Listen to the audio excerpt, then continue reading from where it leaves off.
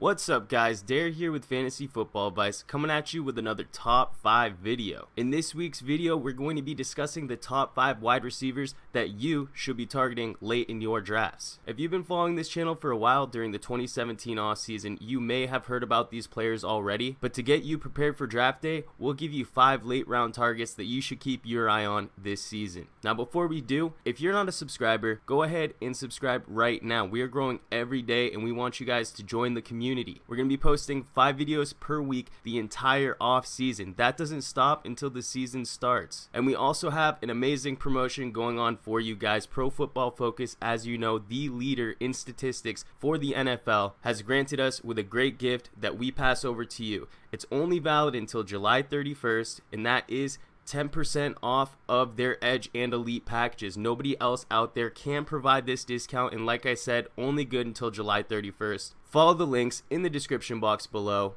Use our promo code and get yourself a copy. Set yourself ahead of all your league mates this season and make that money. So let's just jump right into it. So I'm going to just start by letting you guys know that this is in no particular order, no order whatsoever. All these guys you should target depending on your team composition. So the first player is Jordan Matthews of the Philadelphia Eagles. Now what's different about Jordan Matthews than all these other players on this list is normally we do suggest that you guys pick only high upside players when you get into this wide receiver 4 range. Why is that? Because we're looking for upside. Normally we don't want a safe floor, but what's special about Jordan Matthews is he is actually at the tail end of the draft one of the only safe floor players that we would recommend. Some people do forget that he was actually a top 25 receiver the past 2 years. Excluding last year, he was battling injuries. He did still finish within the top 30 on a points per game basis, so it's safe to say he was coming off of a down year as a whole. But can you really blame the guy? He had a rookie quarterback in Carson Wentz and literally no running game. Jordan Matthews himself, he's not the type of player to be a #1 wide receiver. Recently, he's been kind of pushed into that role, but realistically, he is what he is, and that is a solid second receiver playing primarily from the slot. These slot receivers in PPR leagues are what's going to be making you money. They get the receptions, they get the short yardage, and they're used on third downs, play in and play out. So let's back up a little bit. Let's talk about Carson Wentz. Truth be told, he wasn't really good last year. He only threw for 16 touchdowns. Match that with 14 picks, and he didn't even crack 4,000 passing yards. Essentially, he looked like a rookie out there. Not the kind of rookies that we've been used to with Marcus Mariota, Jameis Winston, and of course Dak Prescott. That's what everybody's comparing him to, who is coming off of one of the best rookie seasons that I have ever witnessed. And it doesn't help that Carson Wentz and Prescott are in the same division. One thing that's going to greatly help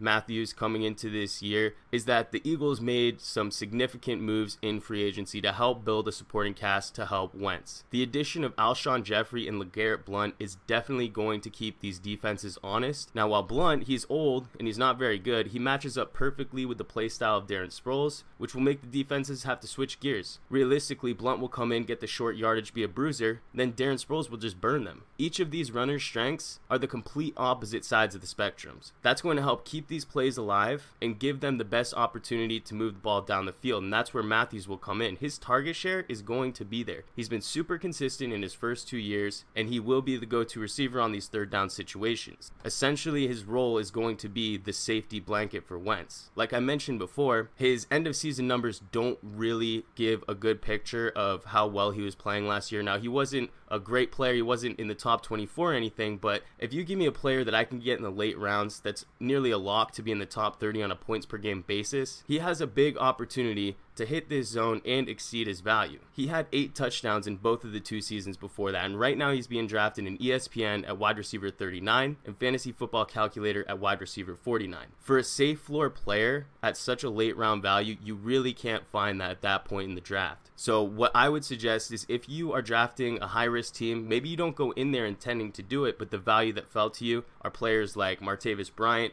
Sammy Watkins, Keenan Allen. You need to go ahead and hedge those picks with some safe floor players. And if you miss out on players that have a safe floor, players like Diggs, Crowder, and Snead, these middle round guys, and you find yourself without that safety, target Matthews in the later rounds. He can definitely be your rock in the flex position. So let's move on. Let's move on to another player who was in Philly at one point, and that's Jeremy Maclin. He's over in Baltimore right now. He's coming off the board at wide receiver 47 in ESPN, wide receiver 37 on Fantasy Football Calculator. And this player is definitely a beneficiary of recency bias. He's leaving the Chiefs over to the Ravens, where Joe Flacco is known to throw the ball a ton. He actually came in second in attempts, one attempt shy of tying Drew Brees for the league lead. If you actually go percentage-wise of the run/pass splits, the Ravens actually led the league. And with 2 receiving backs and a disappointing Terrence West, they have a strong chance to do it again this season.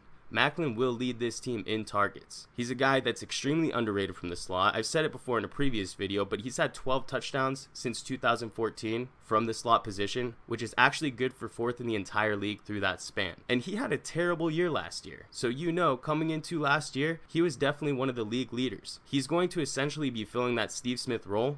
And while Steve Smith was there, he was averaging over 8 targets per game. If you're giving me a late round guy that's going to get 8 targets per game, I'm going to jump all over that. That target share would put him in 16th place in the league. Then you have to factor in Maclin has a career catch rate of 60% and an even higher catch rate from the slot position. That number eerily resembles Steve Smith Sr.'s catch rate in his 3-year tenure with the Ravens. If Maclin's able to transfer that catch rate over to these new targets that he's going to be receiving, he's going to be in for a very respectable season. I mean, if you think about it, if Maclin could be a fantasy asset with the Chiefs, who hardly ever throw the ball and didn't even have a touchdown to the wide receiver position the season before he went there, he can find success transitioning into one of the most pass-friendly offenses in the league.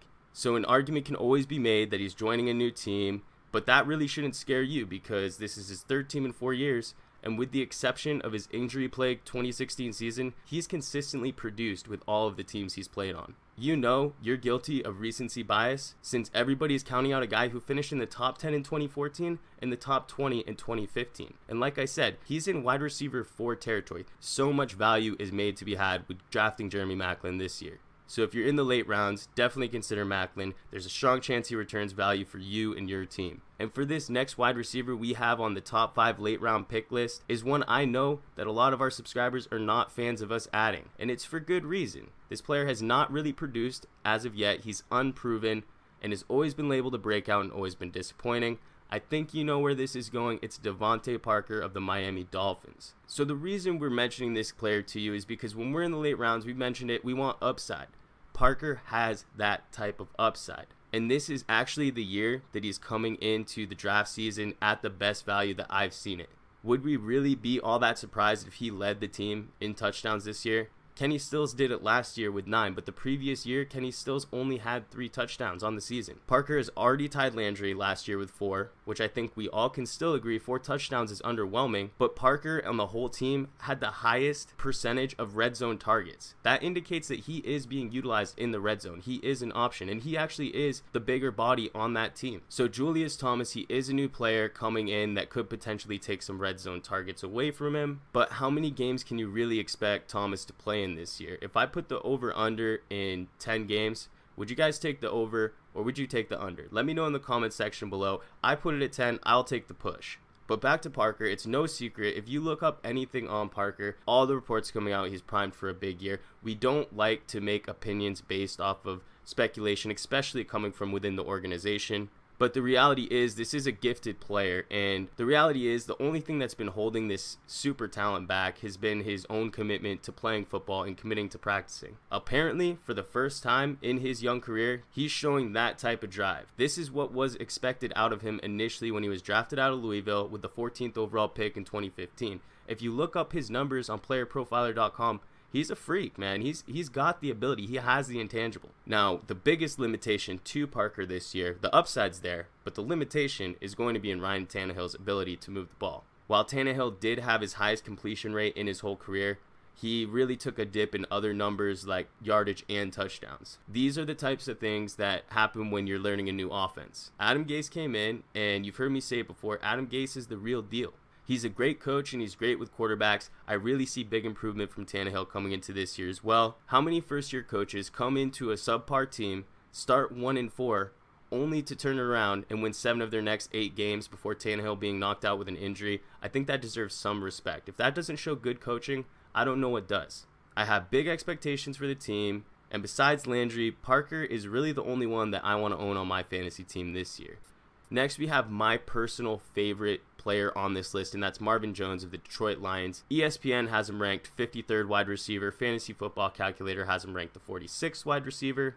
As we know, he was really a bust last year. Unless you traded him away after the first few weeks, he really kind of got screwed. He ended the season 34th in targets, and for any receiver, you need to have targets. 34th in targets is just not going to cut it. Now, Tate, on the other hand, he was 14th in targets, so it's pretty clear to say that Jones would never be the target leader on this team, but that really doesn't matter. Jones can still succeed on his own. Stafford is top 10 in attempts in the league, and that's going to continue on to this year. Their run game, while it should be a little improved with Amir Abdullah back and some additions they made to the line, it's still not going to be good enough to be a rushing team. They've been at the bottom of the league in rushing for many years. That's not going to change this year. Jones really struggled with drops. He actually dropped 7 of 62 catchable targets. He had more targets than that, but of those targets, 62 of them were actually deemed catchable. He dropped 7. That's over 10%, and that's really unacceptable, but it was really surprising how inaccurate Stafford was when targeting Jones. Only 61% of Marvin Jones' targets were deemed catchable. Compare that to Golden Tate's 75. That easily can be attributed to Jones playing more on the outside, having a deeper average depth of target.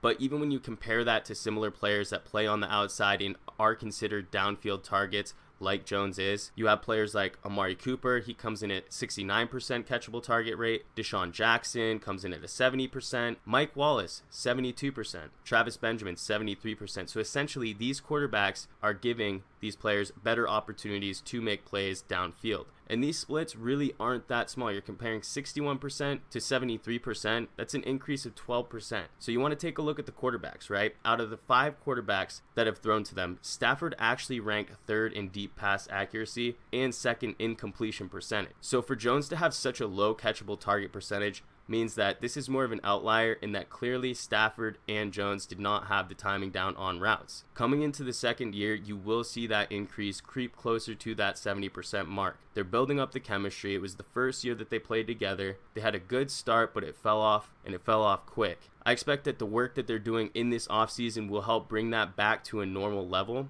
And if you think about the difference between 60% and 70%, that's an increase of 10% of catchable targets. For a deep play threat like Jones, he could turn any one of those targets into the type of big plays that made everyone believe Jones was a high-end wide receiver 1 at the start of the 2016 season. It really only takes one target for Jones to hit a 60-yard touchdown. We've seen it before. So long story short, with Abdullah back, the offensive line improved, this team should be able to move the ball more efficiently and open up more opportunities for Jones, and you're virtually getting him for free. He's a wide receiver 4 to wide receiver 5 right now, coming off the board. That means he's on your bench. It's not going to cost you anything to grab him. And he's probably one of the only wide receivers that I can say that's on this list that could be a wide receiver 1. I'm not saying it's likely, but we've seen it in the first few weeks of the 2016 season. He can post those numbers. Where else can you find that in the wide receiver 4 to 5 range?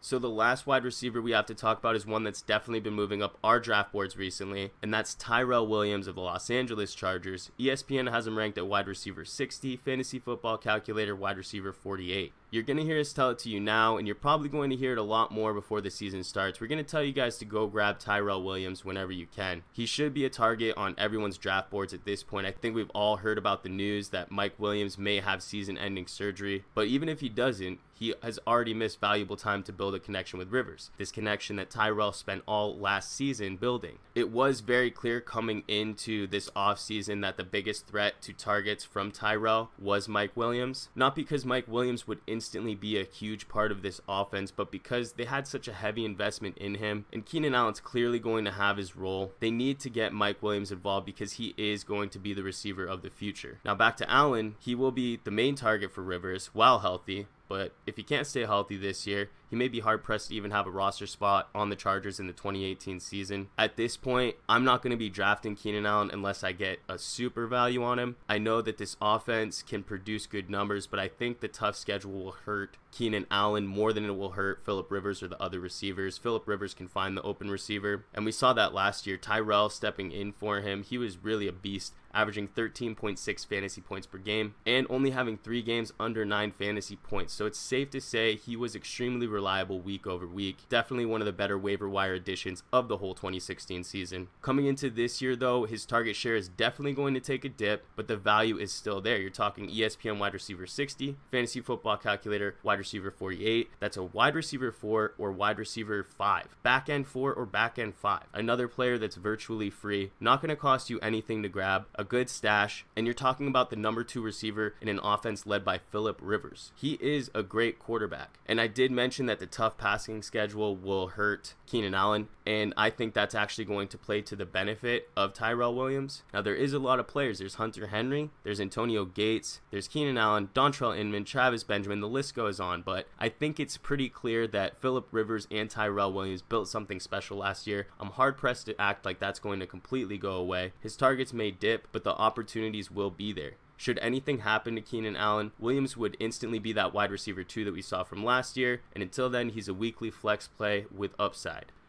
Alright everybody, that's going to do it for the top 5 wide receivers that you should be targeting late. Make sure to add all of these guys to your draft board. They're all kind of in that wide receiver 4, wide receiver 5 range, so make sure you keep an eye out for them and base your picks on your roster construction. If you like this video, please give it a big thumbs up. Also make sure to subscribe if you're new. You don't want to miss out our content. We're releasing our rankings for the next few weeks. All that information will be available to you. If you want to download our rankings, go onto the website thefantasyfootballadvice.com. If you want our premium tier-based rankings, you can sign up to become a premium member and we'll get those over to you and access to the Facebook group. So I really hope you enjoyed this video. Thanks for stopping by and we'll catch you on the next one.